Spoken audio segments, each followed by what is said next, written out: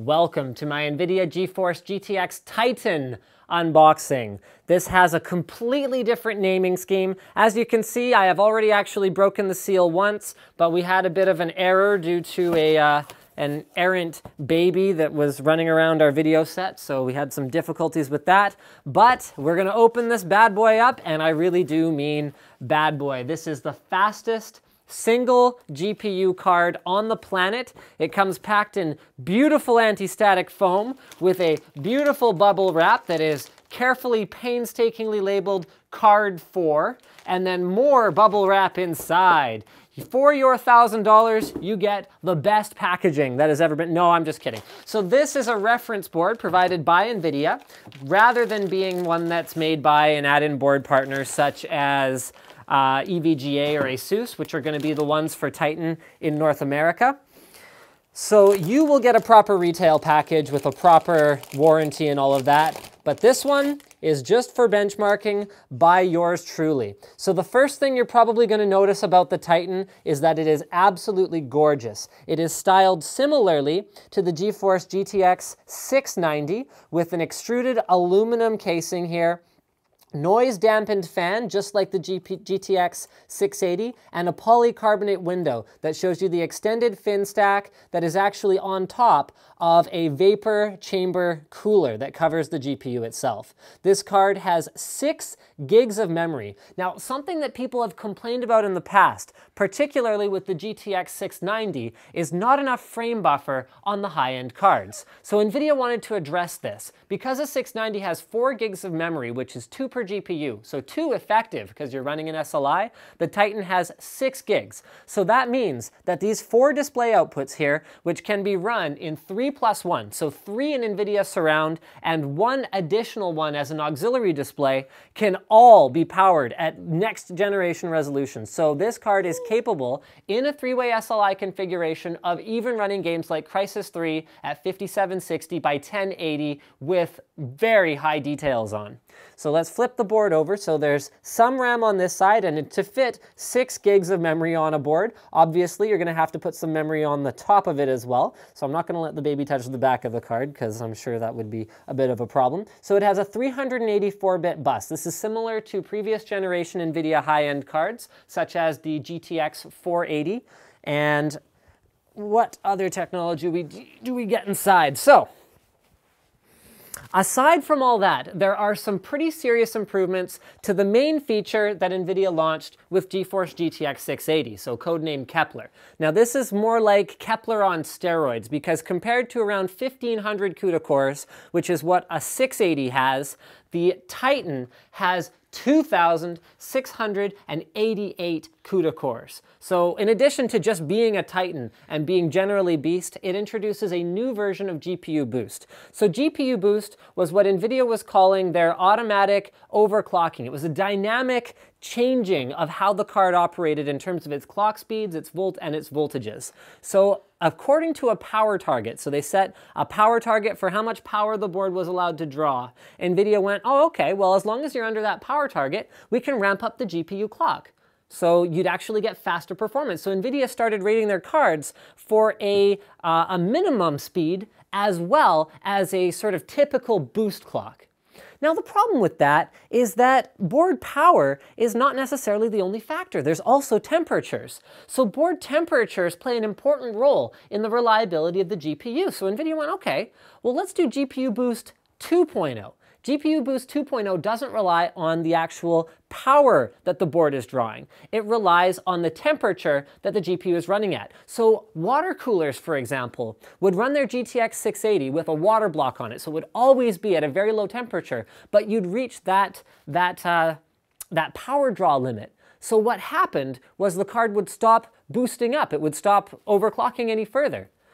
Titan will not have that issue. If you keep the temperatures low, Titan will overclock itself very significantly. So the base clock for this guy is 836 megahertz with a typical boost clock of 876 megahertz. However, I've been told that a water-cooled Titan without any further tweaking, without any overclocking, like manual overclocking, would be expected to run anywhere from around 950 megahertz to 1 gigahertz, having done nothing, because it will dynamically see that the card is not reaching a temperature that's going to bother it, and it'll continue to add more voltage and more clock speed to the card until you reach that limit. Now, another thing about the maximum voltage for the card, NVIDIA has completely overhauled the way that they handle voltage increases and overclocking. You can actually go beyond NVIDIA's recommended maximum voltage for GPU reliability. This has to be enabled by the add-in board partner, but it'll give you a warning in EVGA Precision or MSI Afterburner or any of those utilities that says, look,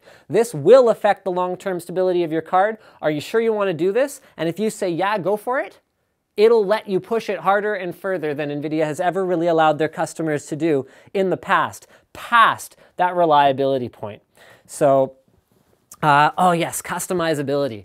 So not only that, but GPU Boost 2 actually enables some further customization. So you can control everything from the fan profile to the maximum voltage to the clock speed. So what that means is you can say, look, I'm comfortable with 90 degrees. I'm going to set a target temperature of 90 degrees. And unlike a power-based target, it's not approximate anymore.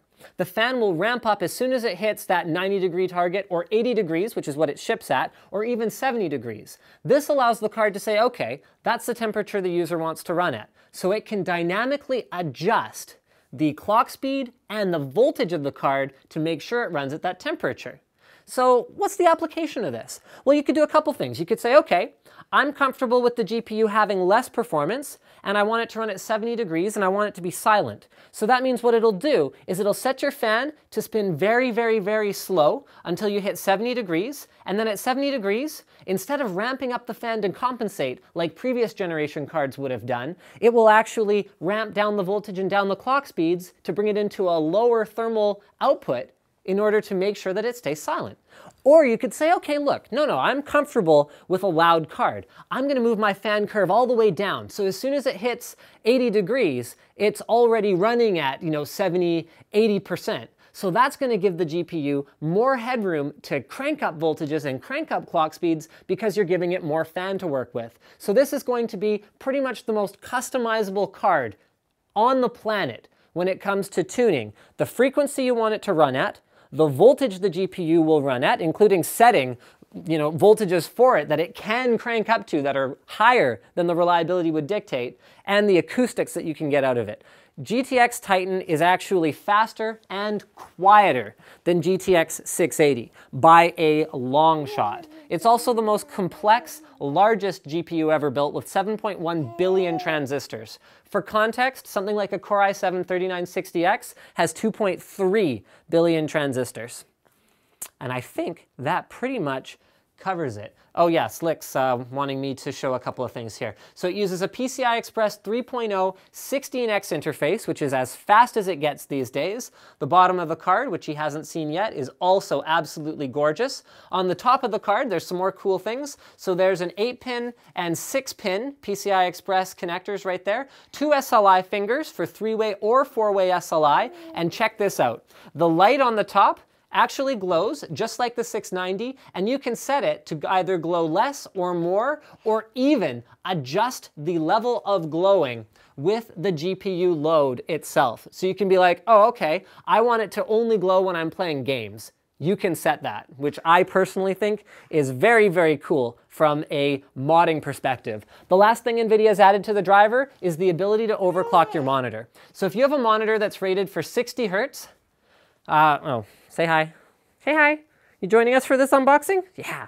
If you have a monitor that's rated for 60 hertz, sometimes that monitor is actually capable of running at 70, 80, 90 hertz. So you might have the most powerful single GPU graphics card on the planet, and it might be able to run your game at 120 FPS, but if your monitor is only outputting 60 hertz, you're only going to see 60 of those frames per second.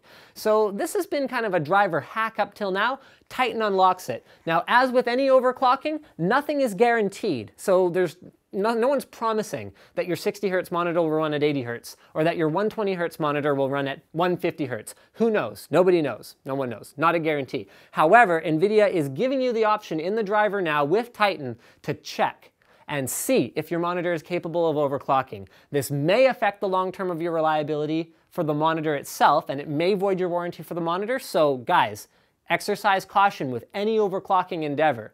However, at least now we have the option. So it is pretty much the most customizable gaming card on the planet. Supports all those Kepler features such as adaptive VSync, and adaptive VSync does work in conjunction with the monitor overclocking. So you might go, okay, I've got 90 hertz on my monitor now. Now I can set 90 FPS and I can use adaptive VSync, so it's gonna allow that card to go VSync when you're at 90 FPS, so that you don't go above and get tearing, and then it'll turn VSync off as you go below it, so maybe you dip down to 85 FPS. So yeah, pretty much I think that's it at this point. Don't forget to subscribe to Linus Tech Tips for more unboxings, reviews, and other computer videos, and of course, check out all of my videos about the GeForce GTX Titan.